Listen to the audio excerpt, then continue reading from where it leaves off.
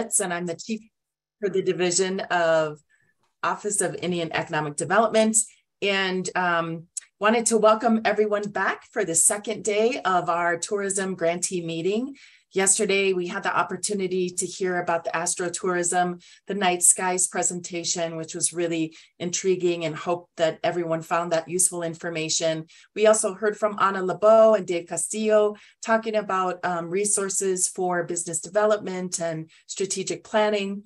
And then we also had an opportunity to hear from our own team, our economic development specialists, who were providing information about resources. And so today is going to be an opportunity for all of us to come together and share information. The bulk of what we're going to be doing are presentations from some of the tourism projects that the Office of Indian Economic Development has been pleased to support. So we're really excited to hear from them, and we hope that it's really an opportunity for all of you to hear about other success stories and other innovative ways of pursuing economic development in your communities. So I also want to encourage everyone to start thinking about the grantee networking that we're going to do today. It's an opportunity for you all to connect with one another, to hear about each other's projects, to share where you're at. And if you're having struggles, you know, what things have others done to move forward. So just keep that in mind as we're moving forward through our presentations today. I'd like to just take an opportunity now. I will turn it over to Dennis Wilson, and he will introduce our first speakers for the day. Thank you, Denise. Appreciate that. And I second everything Denise said. We're happy everybody's here. We encourage you to network and think ahead, strategize ahead, collaborate as much as we can together or amongst yourselves. So I'll be moderating today as well through these presentations. So first up, we're going to have Oksape. We have Patty Martinson, the director, and Terry Badhand. As you can see in their bio and some of the PDFs you received, they're going to share what they've learned over 30 years working with Native communities. So without further ado, Patty and Terry, take it away. Greetings. We're very pleased and happy to be here and to share our project that we've done for the last 2 years called Building Connections and Strengthening Communities for the Future with Food Sovereignty. So we're going to begin by showing you the community food system work that we spent 30 years on here in Taos and shared with tribal communities and tribal community organizations from around the country, beginning with a grant from a foundation, national and international foundation called Oxfam, which allowed us to bring people that were working on their community food systems and got in touch with us to bring them to Taos to experience the food center and really get to know each other and take some classes and some educational opportunities at that time. And then we'll talk about Oksape and the past 2 years of all of our adventures during COVID. And, you know, I can't really talk about everything that has been going on without mentioning that while we started working on building Native community food systems, finding ways to get the infrastructure, really looking at bringing back those indigenous foods and medicines, and that those things are actually the basis for food sovereignty. And when we are able to share that knowledge of how we are building back, you know, that opportunity when visitors come and we engage in cultural tourism, you know, we're using the background and we've already strengthened our communities in health.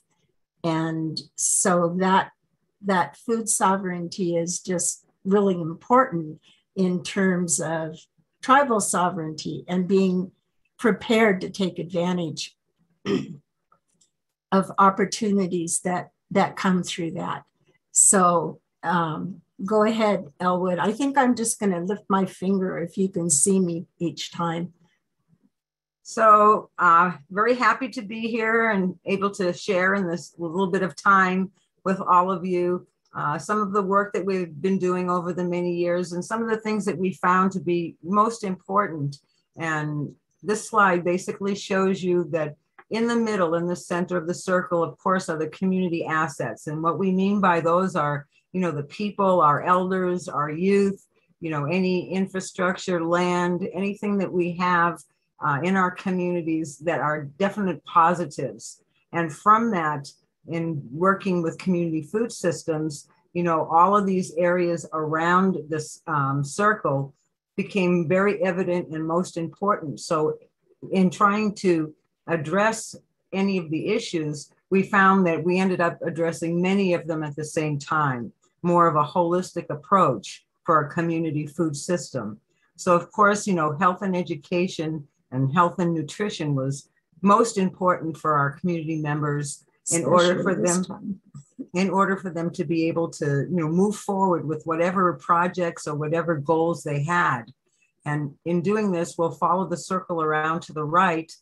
Education and training became very important. And we like to, you know, talk about anything that people learn as education versus so much training, because education really is important and a basis of, you know, moving forward with your projects in terms of networking and what you find out there that you can incorporate into your project. Most important for us was passing on the wisdom. We work a lot and worked a lot and continue to work a lot with our elders and the people in our communities that have been there a long time and are willing and happy to pass on the wisdom to those that want to learn those things. And of course, the next thing was a lot of outreach was done with elders and youth and people low income, underserved, disabled, any of the people in our communities that were in need of a little bit of support and if you will, cheerleading. Onward, we went to business development and job creation. This is really important because in terms of job creation, you know, we found that working with families and within the community, there were lots of jobs that people were doing, lots of activities here in Taos that were considered as you would job, whether it was, you know, going for firewood, taking care of the elders. These are all opportunities for people in our community to establish themselves and move forward. Our food center, of course, moved from just the creation of food and nutritious items for the community and community members onto value-added products, which could be incorporated into other businesses and tourism and any commercial marketing that would be done. And there was no way for us to do anything in a food system without looking at the environment and what's going on with our land and our water and how that is affecting and impacting our communities and working with your food system. A lot of policy and advocacy had to be addressed in order to make changes where necessary, advocate and educate those out there that have an impact on our communities. And then of course, marketing and distribution of any of the products that were created and any of the businesses that were developed. So next slide. So we'll just kind of go through these next slides of the food center one by one and just briefly talk about it. So in developing a food center, we were able to get 6 acres donated, raised $2.5 million, and built a 25,000 square foot building, which was actually 2 buildings in a circle, basically, and to utilize that land and water to also do gardens and the food center was 5,000 square foot commercial kitchen. Next slide. Next slide. Okay, so that is our certified community kitchen, which had, what we had was an incubator actually. So within that, people in the community who had already really expressed a strong interest in their food and in being able to market their food. So in order to do that, when we talk about how important infrastructure is in communities that are working on their food systems, in order to be able to create those small businesses, get that food out there and marketed, you need to have that infrastructure. Next slide. We found that worked really well for people in being able to develop those products and market them. At farmers markets, people were able to get their products in all the local stores. There were some regional markets, and a couple of the businesses actually went national, which then provided more jobs, really helped those families out.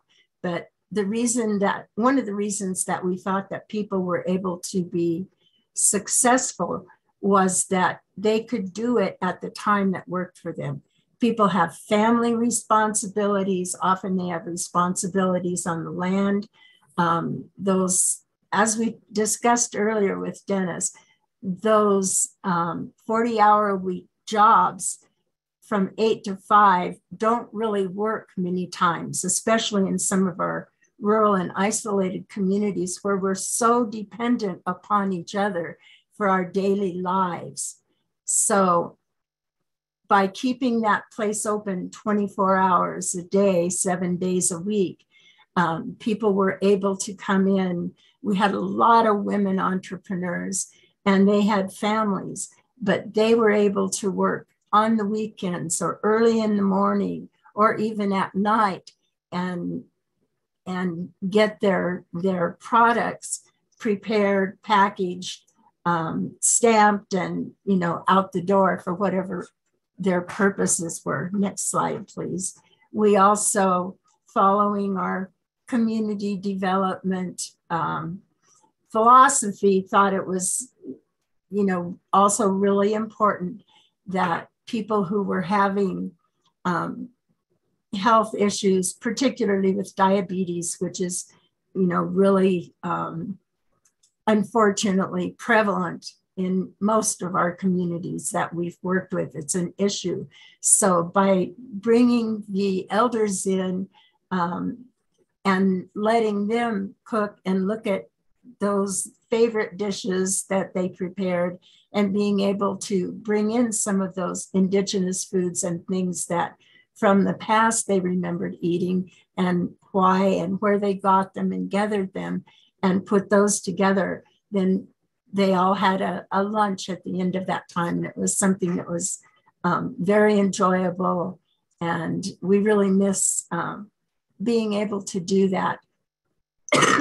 And we found that that's something that's also very common in the really 10 Native communities that we worked with during Woksape.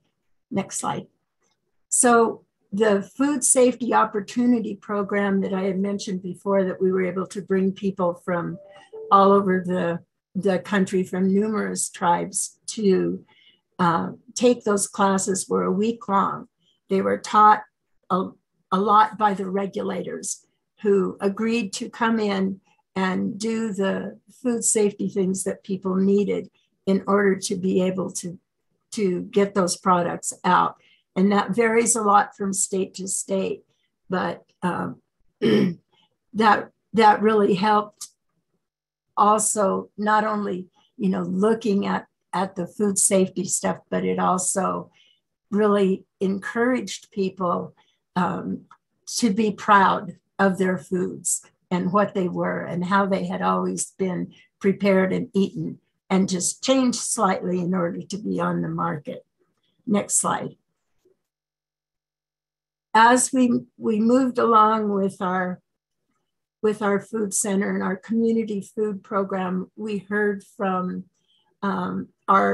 particularly the Pueblos who were raising bison and some of the local ranchers, that it was just impossible for them these days to be able to market. They were really being squeezed out by kind of industrial agriculture.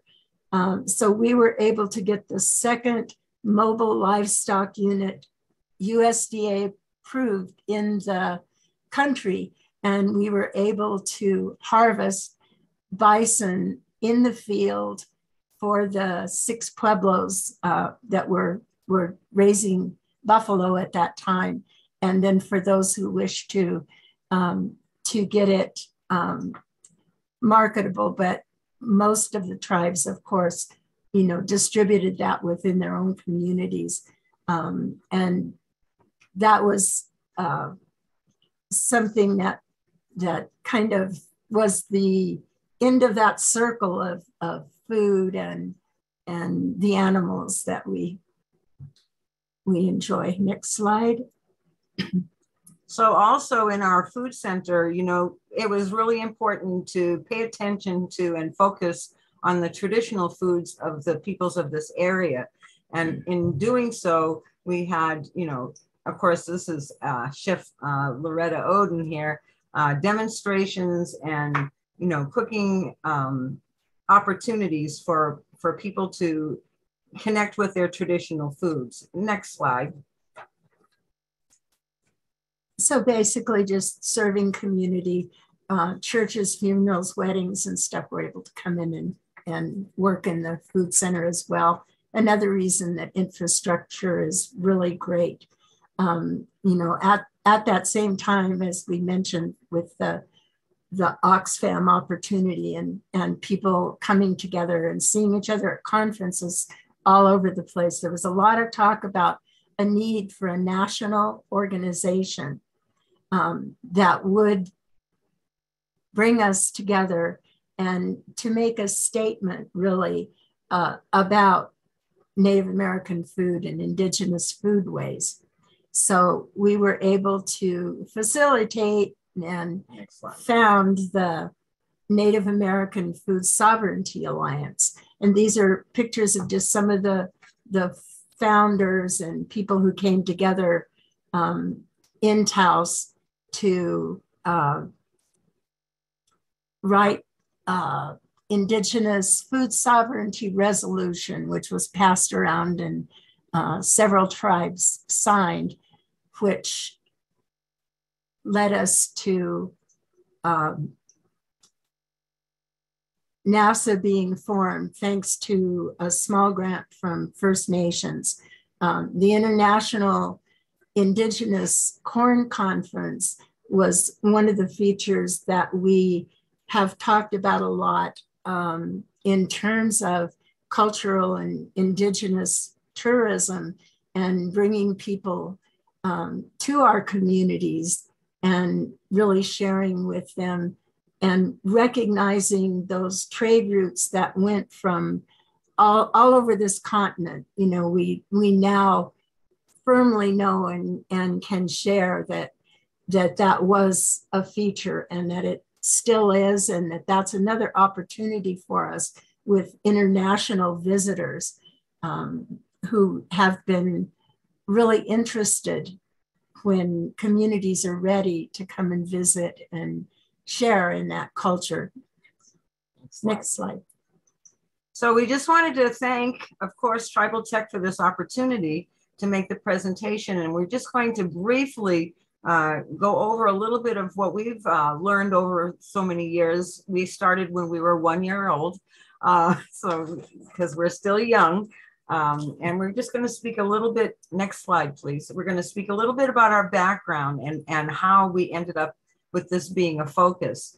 Both Patty and I and many others, we started our work with social justice work, and it incorporated all different elements, whether it was housing, education, social services, youth, community development. All of these issues within our community, were very important. And so in our work with all the way from the Boston Indian Center to Denver Indian Center to, Taos and places in between. The work that we focused on had to do with social justice. And we also found that a lot of these projects are a direct response to a crisis in the community.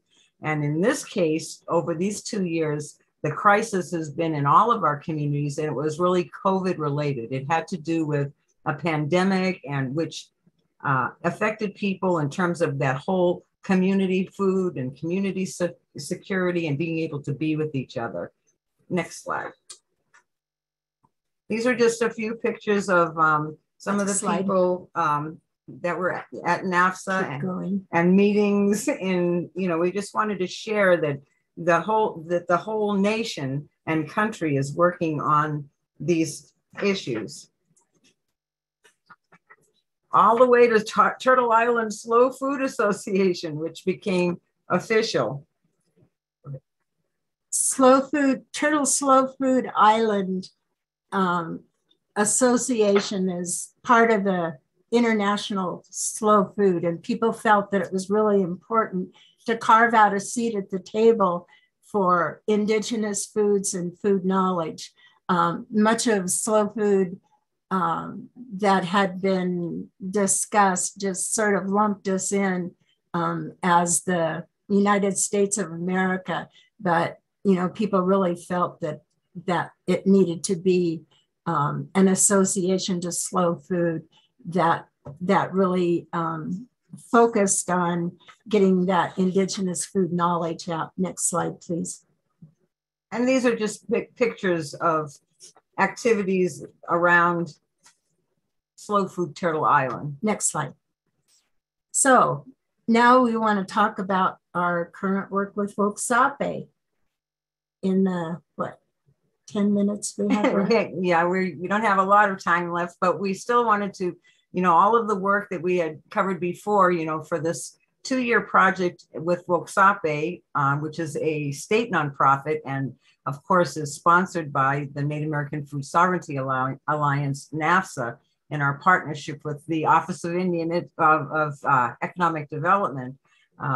We found that there was a lot of technical assistance needs that were driven by the fellows that were chosen, and there were 10 initially chosen for this project in cultural tourism. And as we explained with the arrival of COVID and the pandemic, we had to pivot and do some interesting, activities for all of our fellows that had some particular needs within the food sovereignty and the ability to move forward with any kind of cultural tourism. So over the time, we've had over a dozen speakers from distinguished presenters in Indian country, all the way from the restaurant in Denver to, people who are involved with native agriculture. So we're just going to go through a little bit with some of the fellows projects that were funded through this grant. And I would like to say COVID really had a huge impact, and all of the fellows that we worked with within their communities, their biggest priority was making sure that people had food and medicine. And they were just amazing in what they did. This program is in Fort Belknap in the Lodgepole Hayes area. This fellow organized a food contest to be submitted on Facebook, and it brought a lot of youth into those discussions about food and food sovereignty and what you could do. Next, please, next slide. Also in Fort Belknap, Hannah Has-Eagle is just amazing. I don't know how many pounds of food. They have their community garden. They have an orchard. They have a little store, which is also amazing, called Red Paint Creek Store, which also has a community kitchen. And as we move through this, most people either have and are looking for that piece of the infrastructure that we're talking about, where people can come together, that is a community kitchen that's equipped enough so that people can, really utilize it and do those value added things and get everything ready for farmers market. Next slide. So on Standing Rock, with their community development corporation, they took on that job of food distribution. And you can see from this slide the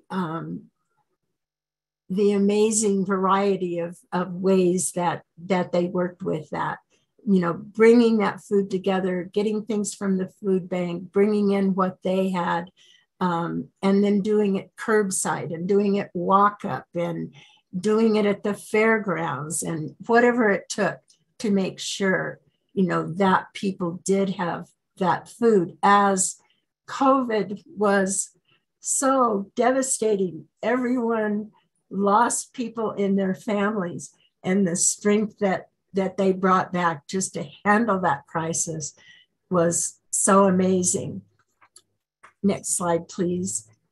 This is Sitting Bull College, which is a cultural tourism program at Sitting Bull College with Jennifer Martell.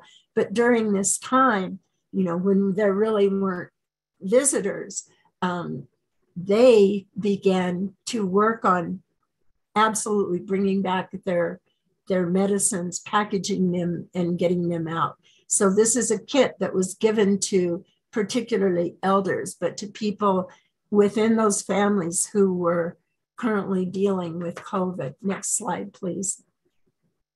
And this is just a picture of some of the things that they brought together. But, we've also been discussing with everybody that all those things that, they did, these things are possible value-added products that, you can share, and they can provide that economic development by selling them. Many of the tribal communities that we were working with have national parks and forests and, those kind of things right around them. So as people come to visit, when tourism really returns, not only can they experience and see those things, but they should be able to buy them in shops. So next slide, please. Fast Blackfeet in the Blackfeet tribe was so innovative in the things that they did, because they were really a tribal health program, and were a center for distributing commodities. But what they were able to do also was to get vouchers and things for the grocery stores, and they put together these local produce boxes, kind of replacing some of that commodity stuff that was coming in, and really looked at, what their food was and what it could be again.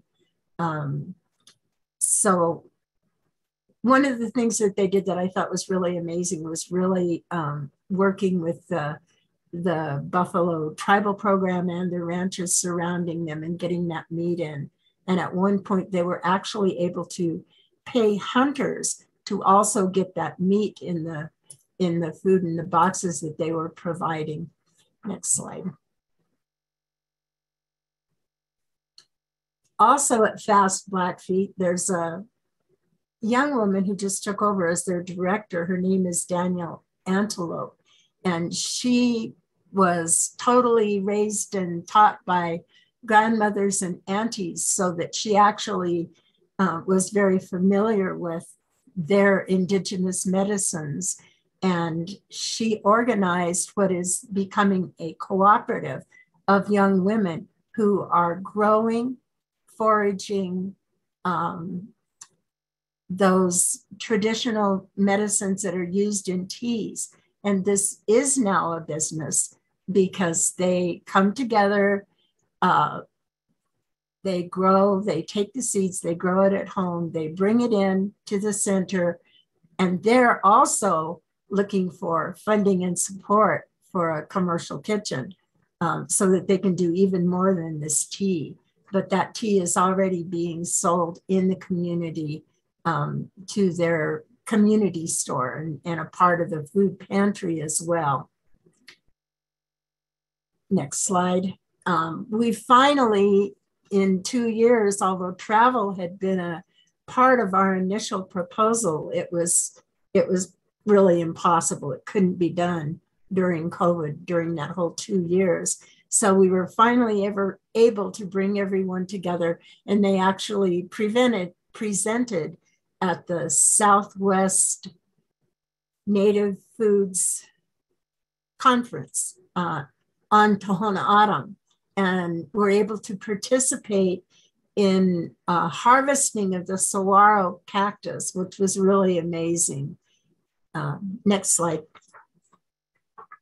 So we were asked to talk about our best practices, and go ahead, Terry. So what we've learned over not just these 2 years, but the many years we've been working together is that all of the work, in order to be successful, really has to be community driven. It really needs to come from the ground up. And in that way, you know, people really stick together and make things move forward. Patty and I have found that shared leadership in this whole, I guess, arena of community and economic development has really helped us to avoid burnout, because it's very intensive. There's a lot of happy times and there's a lot of sad times, as you could tell. So to have that support of each other or whoever you're working with really was a best practice that, you know, we've seen duplicated in other projects elsewhere. And then we found also that it was important to develop, or at least to have a focus or infrastructure in place so that all programs and things have a place to convene and to plan and to carry on and to cry and to be happy. And to work and to money. work. Yeah. So, you know, it was important, which is why we did not only the Denver Indian Center up in Denver, but also the food center here in Taos. It's just important to have that focus, and you can change what's happening there according to what your community is driving you to do, but you have a place all the time. And then what else we found was not just to have infrastructure and buildings and all those kinds of things, but there have to be solid programs, you know, to support the people, whether it's from, you know, government funding or from people themselves, but there needs to be education and a lot of support to move forward. And then the resilience, you know, we found that responding to the crisis, and in this case, you know, was COVID, you had to, you know, really pull together your resources and those assets that we talked about at the beginning, which were the elders and the people and all the strength within your community. And that's how, you know, we responded to crises, and also to be able to pivot and to address the most significant problem. As you plan for the future, you really have to take care of the present. So that's, and then now we're at outcomes. So, you know, we do look at, again, what infrastructure is in place, and if not, how are you going to get it? But most places have some tribal buildings, some community centers, a place to begin. What awareness has been identified and expanded? And I think you will see that in what the comments were from our fellows, which is how we'll end this program, hopefully in a timely enough manner. Okay, next slide. So these are the things that some of the fellows had to say. Gained a sense of not being alone, sense of ownership, celebrating challenges, the value of relationships, and establishing them with those who have a community heart. Noni hopes that future fellows will be willing to learn the value of sharing traditions. Danielle thought, because she was hired mid-project and came on, that she was told she should join this group. And when she came on her first call, everybody was laughing and just chilling and doing a check-in. And she wondered what was going on. I've never been on a Zoom like this before. She said, what did I get from Wokshape? So much laughter on every meeting. It was like a relief because everybody works hard all the time, especially during this crisis. So coming together, she says she looked forward to the calls and being with the group. Next slide. In Fort Belknap and Hayes, one of the comments that, I thought, she said it means the world to be part of the fellowship. And I agreed with that. It means a lot to me. And I've really thought a lot about what she said about gaining a foundation, building a healthy web to catch dreams, to be bonded together and know that we're not alone, and be reminded of all the hard work across the reservations and tribal communities. And Jennifer from Sitting Bull College Visitor Center, as you saw with what she pulled together, getting people out there to harvest and forage these things that she put in her kits, survive through our own traditional ways of life. Strengthen North Dakota, Stacy LeCompte was a partner of ours, and she mentioned how much she enjoyed the TA sessions and was able to share the information. And Ray Moore from Standing Rock, building and strengthening partnerships with the team of Wokshape. And thank you very much for listening. Next slide, that's our contact information. We'll be happy to answer questions.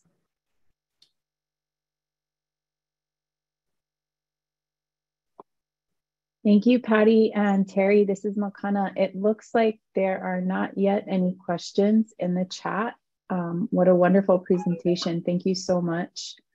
Thank you. And thank you everyone for sharing your email addresses in the chat. You can kind of keep them coming in. Dennis? Thank you, Makana. Appreciate it. And thank you, ladies. Appreciate that. I've seen a lot of folks I've known in some of those pictures, so that was nice. Recognize people. Oh yeah. Somebody's asked if we'll do more fellowships. I can only say we hope so. Our current funding, of course, is ending in September, but I know we'll keep relationships. Okay. Well, thank you, Tal. Appreciate it. So we're almost right on schedule. So up next, we're going to be having Clara Pratt. She's Navajo Nation's Strongbow Strategies. She's going to be talking about utilizing cultural knowledge for ecotourism. I won't get much into her bio. I know we have that link in the that's provided, so I'll let her dig into that if she feels it's appropriate. So Clara, are you ready to roll?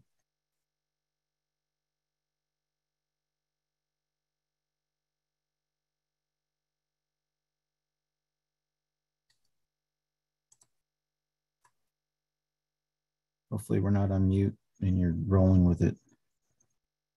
Hi, Dennis. Can you hear me? Yes. Oh, good. Okay. I wasn't sure. Hello. Good. Oh, is my camera not on? It is not on either. Hold on one second. There we go. Now I can. Now we can see. I'm not this pale. The light is really, I did get some sunshine on. Take it away. All right. So you want me just to go right into it? Yes. All right, great. Well, thank you everybody for being here today. It's an honor to spend this time with you. I'm dialing in today from Flagstaff, Arizona, right at the base of the Ko'oslid, one of our sacred mountains here on the Navajo Nation.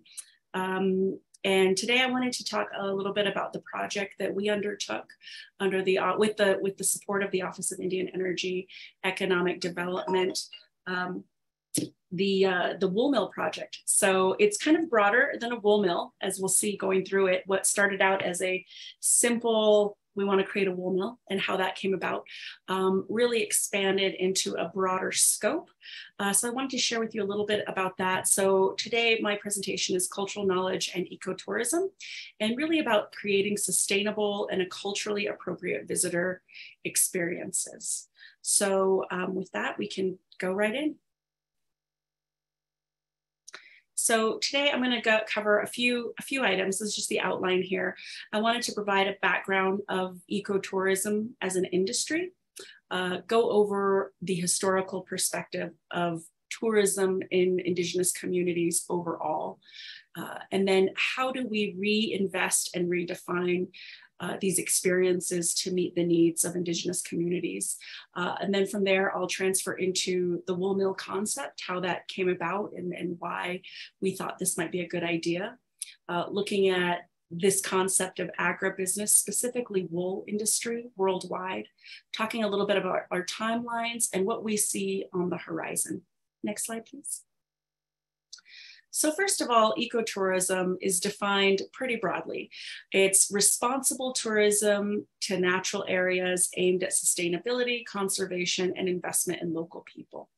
It's a double-edged sword because while many people in the world recognize the need for responsible ecotourism, there also isn't a watchdog per se. There isn't a way to hold entities accountable. So almost anybody can say we're ecotourists or we're being an ecotourism minded company, but it really is dependent on how those are run, right? So there's no good housekeeping seal of approval that says, oh, that's ecotourism or that's real ecotourism. So it can be a little bit of a catch-all phrase, almost like the term organic before there was actual meat to determine what organic really meant. It can be a little bit of that. So it's really important that when you see the phrase ecotourism, that it is really truly being sustainable and in consideration with the local community impacted by that ecotourism. However, it is a growth industry. You'll see from 2019, projected into 2027, it is almost a double growth rate for ecotourism as an industry.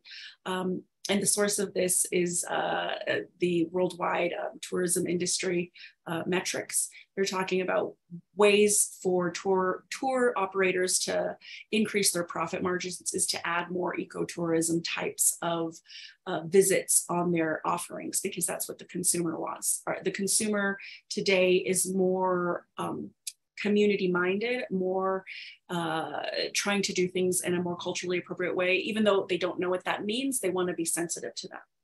So what this graph tells us is that this is going to be a booming industry. And if tribal operators, entities want to benefit from this, then we really have to get in front of it and define what that means, lest we get taken advantage of on the back end. Next slide. So historic tourism in Indigenous communities, this photograph here is from the National Archives, and it's of the Grand Canyon. It's from 1903. Tourism historically has been very exploitive. I mean, think of the safari, the British colonial idea of going out and conquering and looking at these wild places. And unfortunately, the Indigenous people that inhabited these places were often collateral damage in that process. They were not defining the terms of tourism, not benefiting predominantly from the tourism activities on the best case scenario, and on the worst case scenario, being forcibly dislocated from these activities. The Grand Canyon is a really good example of that. You have the Hualapai and Supai people that are indigenous. Those are the indigenous homelands. And with the influx of tourism, you really saw a displacement of those folks. Impact on land, lifeways, and culture. And it was not historically acknowledged by the historic tourism industries. So ecotourism and indigenous territories should really facilitate the involvement and experiences of indigenous people. And I would say a step further than that, not just facilitate, involve, and the experience, it should really be driven by indigenous people. So, you know, indigenously owned tourism companies, indigenously defined tourism experiences, indigenously defined areas. There will be tribal areas that we don't necessarily want people to visit, even if they are beautiful. We don't want people to be there for a variety of reasons. It might be a sacred site, it might be a gathering site for specific plants, etc. Next slide. So reinvesting and redefining ensures that Indigenous people are not just consulted, but are in the lead of ecotourism plans. You see a lot of tribal governments creating tourism departments or regulations around tourism, creating plans within economic development hubs. And those can be groups that are led by nonprofits, for-profits, educational, government, tribal government, or even cross-cutting collaborations. There is a group out here on the Navajo Nation that's led by Diné College that it seeks to do just that. And there is a tourism department at the Navajo Nation as well. So, you know, understanding the ways to really flex those regulatory and defining muscles to help shape a good tourism economy, one that is open to tourism and one that provides a good experience for visitors and guests while respecting the local community, heritage, and people. One of the things that we looked at and how we got involved specifically in agriculture as a driver for tourism is understanding the community values, interests, and location quotient. So, you know, the idea of wool on the Navajo Nation, pottery in the Pueblos, different types of arts in various communities, fisheries in the Pacific Northwest. So location quotient is a way of looking at industries and occupations that are really unique to a specific economy. So taking into account of the Pacific Northwest, if fishery jobs on tribal lands accounts for 12.5% of jobs, but only 1% of jobs nationally, then the city or communities, it says bakeries, but that should be fisheries, has a location quotient of 12.5, which means the industry is 12.5 times more concentrated in the region, in that tribal region, than in the typical region. So understanding things where people are creating jobs, where people are, you know, already doing work in certain defined industries that might be of interest to visitors and guests. Next slide. So the wool mill concept. Again, sheep culture is synonymous with Navajo culture. I grew up in a sheep rearing family. We had, I think at our largest, about 140 head of sheep, and I don't know how many goats. And it was a real lifestyle and economic driver for our family. My grandfather, that was his job, he was a sheep herder and he herded sheep every single day. You know, going back to school, I can remember we would sell sheep to, you know, go ahead and go back to school and get our school clothes and our pencils and pens and all that stuff. So it was a way, it was an investment tool as well. It was a way for families to invest, to have an asset that, you know, grew with time. And it was a true lifestyle. I mean, we ate the sheep, we sold the wool. I personally never processed the wool, but I've learned a lot about it in the last few years for sure. So Navajo weavers, wool, and artisans are regarded throughout the world. There are many places in the world that are like this that we'll get to. Wool, rugs, and natural dyes. And despite this really strong sheep culture, what we discovered is that the Navajo Nation does not have any wool processing on the nation. And when I say wool processing, I mean a bigger wool processing facility. Most wool processing that local artisans or grassroots community members do is by hand. So they will card it, you know, locally, dye it locally with plant-based vegetable dyes, etc. But in terms of a large, almost co-op model of wool, where somebody as an outsider can come in and say, I've heard good things about Navajo wool, I want to buy a bunch of it.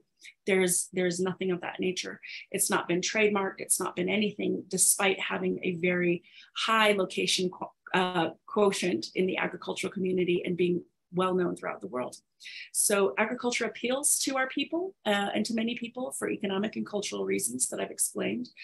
Currently, we have a few more female farmers than male farmers, actually. So about 12,000 male farmers, almost 14,000 female farmers that operate working, functional family farms on the Navajo Nation.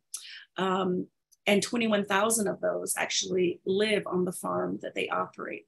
21,000 of those have been working on the same farm for 10 years or more. So these are long-standing family farms, such as our family that had sheep and goats, which unfortunately now we have maybe about 8. So going from 140 to 8 is quite drastic. And part of that is just the economy. It's not economically viable to choose that as a life way anymore, because we have car payments and truck payments and all of these other things that it's not sustainable, and there's not enough demand, or at least in our mind, not enough demand for the product that we're creating. We have about almost 5,000 beef cattle farms with a little over 40,000 head of cattle, and about 10,000 sheep farms with 193,000 sheep. So really on Navajo, when you think about it, the latest census, almost 400,000 people, half of those 200,000 or so live off the nation. So head per head, person to sheep, we're about the same, almost 200,000 sheep and about 200,000 people on the Navajo Nation. Next slide. This is kind of small. Sorry, I tried to put a lot of information in here. So the wool mill concept actually started, it predates my involvement, just this idea of a wool mill, because the nation has been looking into this for quite some time. My interest in it came in my travels because I'm a knitter. Personally, I like to knit, although I'm a little bit out of practice. But I previously used to love to knit. And I started visiting places in the world that had knitting yarn just out of interest. And I was going to these places and, spending a lot of money for a tiny little skein of yarn, like $20, $30, $50, $100 sometimes for a skein of yarn. And just thinking about, if I'm crazy enough as a tourist to do this in other places, why aren't we capitalizing this on our own homelands for people like me that want specialized yarn? Back in 2012, the Navajo Nation Wool Buy program began. So wool buyers from mid-state wool growers, Peace Fleece Wool, Teddy's Mohair, they would spend a week picking up wool across the Navajo Nation. And from 2012 to 2016, we increased from 75 to 458 individuals that were selling wool to these wool buy programs. And the revenues returned to the producers from 8,000 to 73,000. And that's for unprocessed wool. The majority of the value add comes after processing. So in 2018, me and my company began studying the economic viability of the wool industry. And we looked at different models across the world and we collected data, and we determined having an established wool mill would not only be profitable, but also it had the added benefit of traditional knowledge keeping and job creation and providing a sustainable life path for those that wanted to go into the agricultural business, but for whatever reason, like me and my family, had started to go away from that for economic reasons.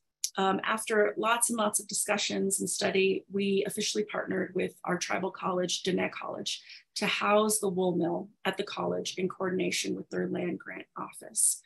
To date, we've held several wool grading classes. So wool grading is one of those occupations that cannot be done by machine.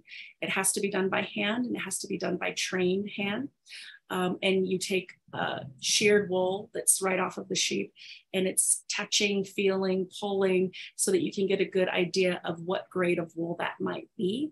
And depending on that grade, it goes to what the usage would be. So if it's extra fine, fine, medium, coarse, etc., extra coarse, then that is going to determine the usage of what that wool will be. The reason why we partnered with Diné College on this is not only were they well aware of the Wool Buy program and coordinating on on that side. But they are also working with the local producers to improve the sheep flock itself. So they have a ram library, I guess you'd say. So you don't want to have your same rams studying the same ewes year in, year out. So Diné College has rams that you can swap in and out season, depending on the year, so that you're improving the quality of the wool, working with producers to improve the quality of what will ultimately be eaten as sheep meat, and going from there. So it's a really good partnership with the land grant office. We've developed an online presence for educational content. We've also put in there that hasn't been activated, but it's there waiting in the wings as an online sales portal for the finished product. Because again, the raw wool will net a grower a decent amount, but the value add comes from the processing. So if we provide a space where we can process that wool, we can then sell it for a higher amount to off-takers, and that those funds, that greater delta, will come back to the folks that it should come back to, the people that have been caring for those animals and putting their heart and soul into making sure those animals are taken care of and producing amazing wool. So right now, as we speak, we have a baler coming in from overseas. It's been a strange year for wool. I'll get into that. And by the end of this presentation, you'll know more about wool than you might ever wanted to know. But we're in the process of delivering and setting up a wool baler. It's on its way from overseas. It should be arriving at the Los Angeles harbor at any point in time, at which point we have a truck picking it up and taking it to Saley at Diné College. And the wool baler is a important tool to have, because that's what we utilize to put it into bales. And bales is the product unit that is purchased at auction for procurement. That this will return a greater revenue share to producers and keep processing profits on the nation. Next slide, please. Wool mills worldwide. So again, in my travels, I went to Scotland, Iceland, and Ireland, and looked at wool producing industries there in my previous life, when I was just traveling and enjoying and looking for good wool knitting. But I always kept this stuff in the back of my mind because I knew it would be useful one day. So Icelandic wool is known for its waterproof properties, which is kind of interesting because it is an island. It's very durable. And I did a tour there maybe 10 years ago, and I visited like 3 wool mills. Spent a lot of money on wool. I probably still have some. And sheep outnumber people by about 200,000 people on the island. So they have about as many sheep as, well, they have more sheep than we do on the nation for sure. But they have a lot of sheep there, and it's a specific kind of sheep. And sales of knitting yarn grew by 50% last year of all Icelandic wool. It was the year 2021 was a record year for Icelandic wool for revenue and profit. The reverse of that is the Scottish wool market has dropped significantly over the past year. They have a different type of wool. Their wool is not knitting wool. Their wool is shorter hair wool. They use it to make tartans that you see there in the lower left. On the lower right is Icelandic wool, and it's used to make, in the upper left, those types of sweaters. Scottish wool is used to make these tartan types of material, very fine, almost cashmere type of feeling. Their industry dropped because fast fashion, what we know as fast fashion. Most of us get our clothing nowadays. Where we get our clothing is really fast fashion. We might pick up a couple t-shirts at Old Navy, pair of pants from Walmart. We're just kind of fast fashion. And there are 72 seasons every single year. It's not just winter, spring, summer, and fall. There's something new at the store every single week. And as a result, clothing becomes disposable. And as a result, we look for cheap price. So we'll spend $20, $40 on a pair of pants, but very few of us are going to spend $300, $400, $500 on a pair of everyday pants that are made out of wool. So market drivers are that knitting wool went up, fashion wool or short hair wool went down. However, this is changing. So even though this is the current state of affairs for wool, what we're seeing in the industry is that more people are turning away from fast fashion, realizing that it might not be the most sustainable way. Our landfills are filled with clothing. It used to be back in the day, you would buy a dress and you might have that dress for 20 years. And people are kind of looking to that now of how can I get things that are made of quality that will last a very long time, that are seasonless and that are timeless. I think we'll always have trends, but I think more people are thinking in this line now. So hopefully that will increase wool desire to go up. Next slide. Okay. Oh, and interesting reason that knitting wool went up during the pandemic is when more people were home. So more people were knitting, and that caused Icelandic wool to just go through the roof. So timelines and barriers on our wool project. Our initial goal was really lofty. We're just gonna, we're gonna look at the viability of a wool mill. We were gonna meet with local stakeholders. We were gonna set up an LLC. We were gonna withdraw land, and we were gonna have a brick and mortar wool mill with online sales by 2022. Great, sounded like a great idea. Well, we got through the first two items there, and then the pandemic happened and everything just sort of went up in the air. We were not sure what our new plan was going to be. Operating a brick and mortar wool mill seemed or a store in any case, seemed very out of reach. So we waited and we thought about what we were going to do with our revised goal. So our revised goal is we wanted to find some entity that already had land withdrawn, a land holder, in this case, Diné College. And we shifted from a brick and mortar to online sales, auctions, and then have this education model online so that we could educate people about the wool process, Navajo wool specifically, and its ties to traditional knowledge keeping, and supporting Diné College in the establishment and the ownership. So we're on our way there. Right when we were ready to file our documentation, it was very clear that the college lacked the authority to own a for-profit entity. It was not in its charter. So we had to go back to the drawing board, and something that we didn't plan for is we needed to pass legislation with the Navajo Nation Council to allow the Diné College charter to be amended so that they could own a for-profit entity. So we sought legislation. Success. It passed the council in 2021, and then it was vetoed by the president in the same week. So it went back to the drawing board. And there were other things in that bill, which were the driver for the veto. But nevertheless, since our provision was in there, we were stuck alongside that ride. So we had to go back to the drawing board, recrafting, reworking, making sure that they got that legislation through. And then it was finally passed and signed by the president of the Navajo Nation this year. And now we're in the transfer of ownership process for the assets, like the baler that's going to be coming. We want to make sure we get that out of Strongbow's inventory and into the college's inventory, into the LLC that we've established for them. So that's transferring over. And now we're updating the online presence with educational content.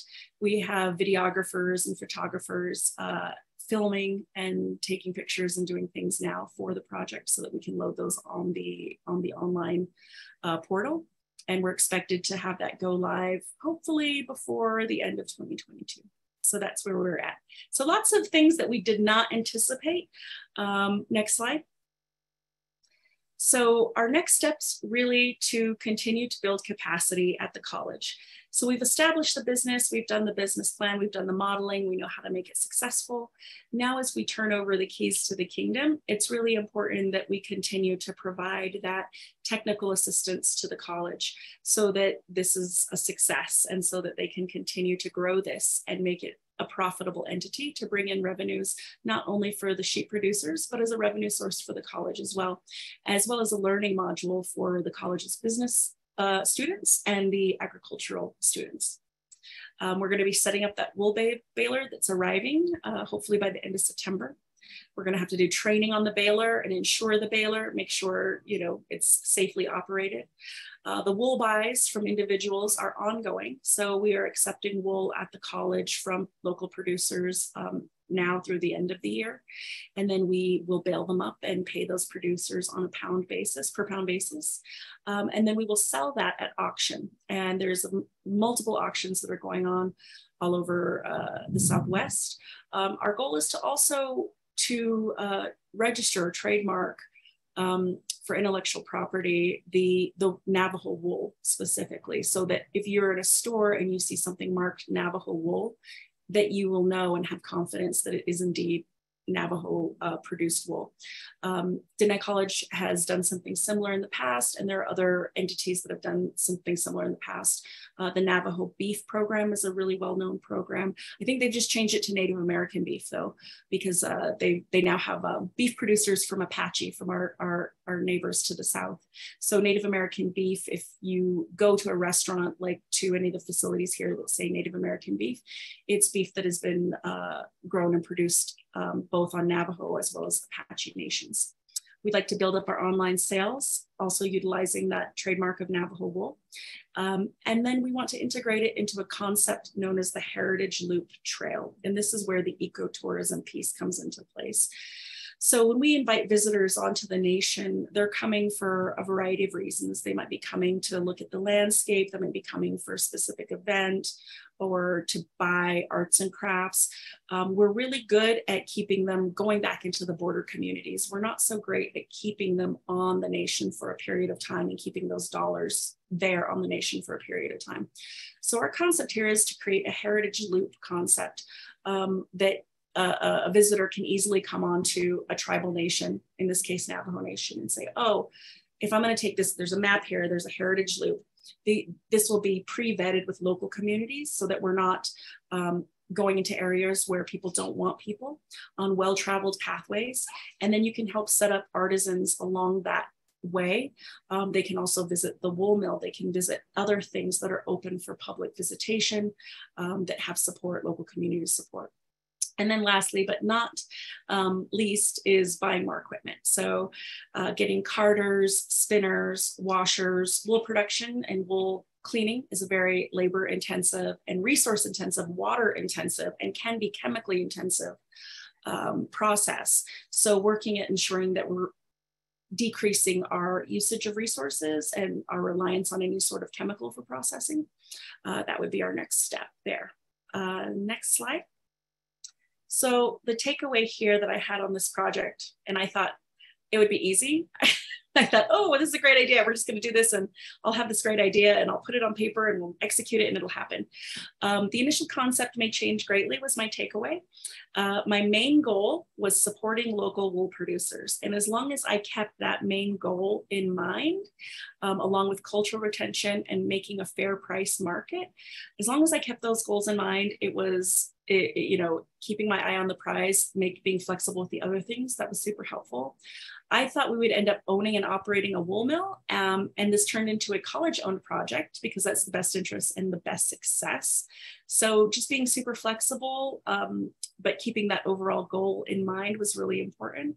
But it's been really, really fun, and I see the nexus across tribal communities, specifically for the agricultural portion of tourism, and how do we integrate those traditional knowledge keeping pieces and really start to drive ecotourism from our own point of view for our own benefit as tribal people. And with that, I will turn it back over and open it up to questions in the group. Thank you, Clara. This is Makana. I'm not seeing any questions in the chat yet. We are coming up on our break. And so I'm thinking that if any questions come up during the break, that maybe you can just check the chat and respond as we continue to move on. Let's all, we're running a little early. So we're about 5 minutes early. And so let's plan to be back at 15 minutes past the hour, which is in 6 minutes. Thank you, everyone. Thank you.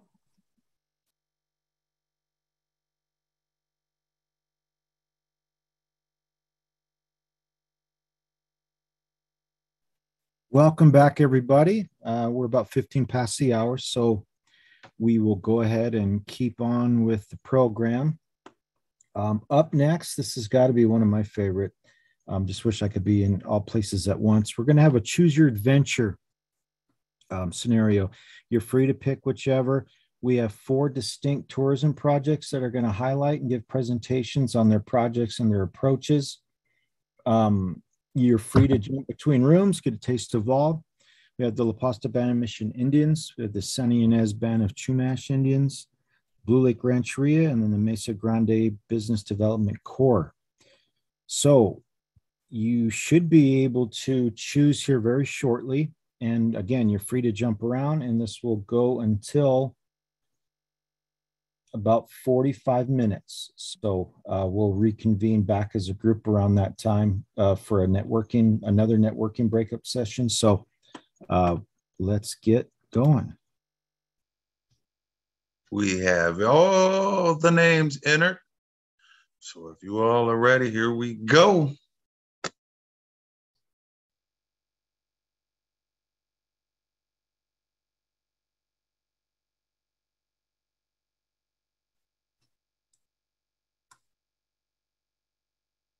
Teresa Taylor, please stay on so that we can follow up and get some information on how to send your prize.